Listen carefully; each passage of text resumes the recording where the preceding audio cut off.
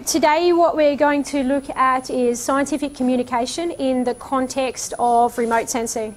Communication is the foundation of what we need to do as scientists. Without good communication, we don't get papers published and we don't get grants, and that is the currency of where we work, like it or not. Okay, so it helps you not only in scientific discipline but also outside of that as well. So what I've got today is an exercise based around communicating remote sensing. And to start with, I'm going to introduce Alice Manning, who's come along for this morning's session. And she is a maths teacher by background. So she's used to dealing with relatively complicated concepts and bringing it down into a school level, okay, which is really all about the communication, and that's really what we're interested in today. She does work on campus as a student retention officer here. So while she's here, her main goal at CDU is to keep students in the campus and studying. All right, so that's how she helps you guys in general from behind the scenes too. All right, so she's got a really big interest in how we use digital technologies in the classroom as well. So a lot of the stuff that I've been using this semester is actually thanks to Alice, because she's given me a lot of things to think about and work with. So she's got a really good session planned with you guys this morning. So make sure you ask her lots of questions if you need to, and then we'll work through the rest of today, what's going to happen a little bit later. Thanks, Alice. I don't have any knowledge about remote sensing, so don't ask me questions about that, please. But I certainly, as I say, have a bit of a background in communication. So I used to teach maths, but I also used to teach English as well. So it's all about clear communication, particularly as a teacher. So your first little activity there, that I can see some people have managed to fill in some of the blanks next to the various acronyms listed. Now, you were just given a list of letters, if you like, okay, and you were asked to think about what they mean. Now I'm going to give you another sheet of paper, and this is sort of one between two, and I want you to read the paragraph at the top of this page and then try to complete the list of acronyms, which you will notice is the same as the list that you were trying to complete when you first walked into the classroom. Some of the listed acronyms are not by definition acronyms. Some of them are just shortened words. That might help. Okay, I will leave it there, even if you haven't been able to complete all of those acronyms.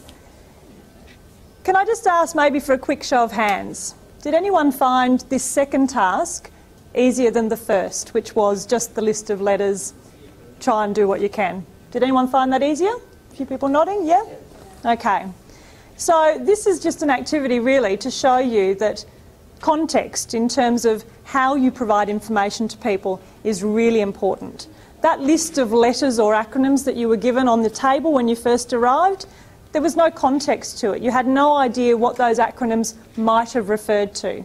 Some people might have cottoned on fairly quickly. You might have seen CDU in amongst that list and started to think, oh, maybe that's Charles Darwin, therefore maybe these other acronyms are to do with university. However, in the second activity, you had a paragraph which started to explain things and to put those acronyms into context for you. So let's see how many you got right, first of all. Charles Darwin University, Casuarina, Alice Springs and Bachelor. Now those three, the second, third and fourth ones, of course refer to our campuses.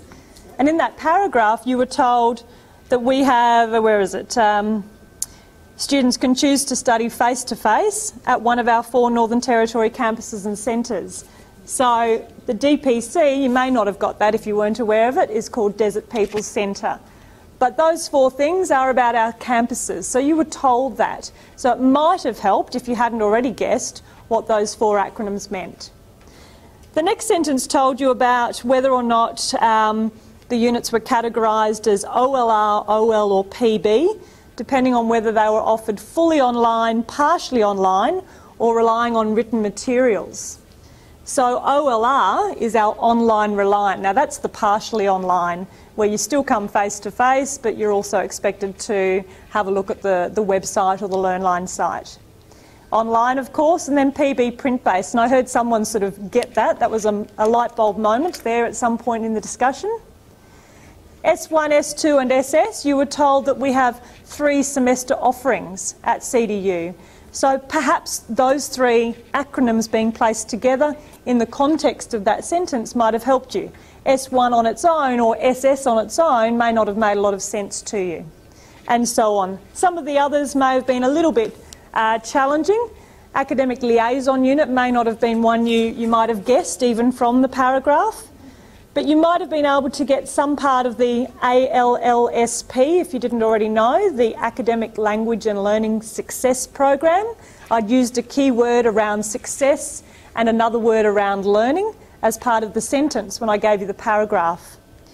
The same with higher ed and vet. That last sentence of the paragraph talked about the two different pathways that CDU offers for students. And the very last part of that sentence talked about vocation and training. So we can see that vet there fits nicely in with that idea of vocation and training in the sentence. So in terms of what you probably did, or what I hoped you might have done, and potentially what your future audiences will do, they'll be looking for keywords within the information that you give them. And they'll be using that information that you give them to try to make sense of what it is you're trying to tell them.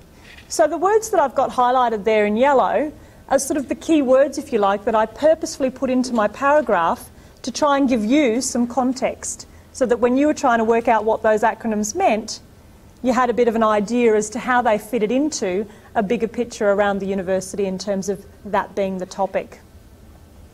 Before I go any further though, do you think that I made any assumptions about you as my audience? Okay, at the very simplest level, I assumed that you had some familiarity with some of the things that are going on at this university that you're currently studying at. Okay, so I did make that assumption, but that's okay because I knew I was presenting to you. Okay, I'm allowed to make assumptions about my audience as long as I think that I know who my audience is and what background or knowledge they bring to a text, whether it be a video, a paragraph or whatever. So a couple of things I suppose I wanted to emphasise in this particular activity are these things here. Firstly, think carefully about using acronyms. If you are or feel this burning desire to use an acronym when trying to communicate to people, make sure that they will know what it is, and if you don't think they will, make sure you explain it first. My first sentence in that paragraph said, at Charles Darwin University, and then in brackets, CDU. So I can use CDU from then on because I've already explained what CDU stands for. Make sure you contextualise and explain any terms, whether they be acronyms or other terms, okay? So it's important to actually explain what they mean before you can continue to use them. And then, of course, as I just said, being conscious of who your audience is and the assumptions that you're making about them.